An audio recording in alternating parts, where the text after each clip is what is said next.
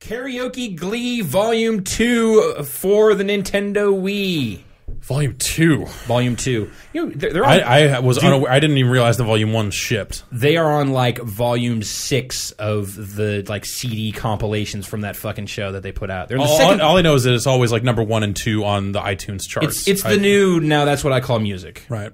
Basically. Except it's the new Kids Bop. Except that, yeah. Except that they actually have people re-sing it. It's the new Hot Dance 98. It is the new Hot Dance 98. I should bring that in sometime. Blow your guys' minds. Some real music. Some real music.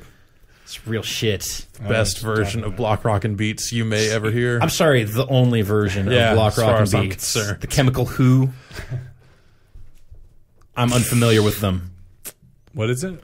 It's Hot Dance 98. Shitty, like, current hits, pop hits. Comp that I bought at a Walmart for like $1 unlicensed in 1998. No, licensed, but licensed as covers. So they're not paying performance royalties. Music rights? And songs that are easy to cover, like the Chemical Brothers' "Block Rockin Beats," which is like all of it sounds fine. All of it sounds like maybe it was generated by like a Gravis Ultra, like a Gus Max.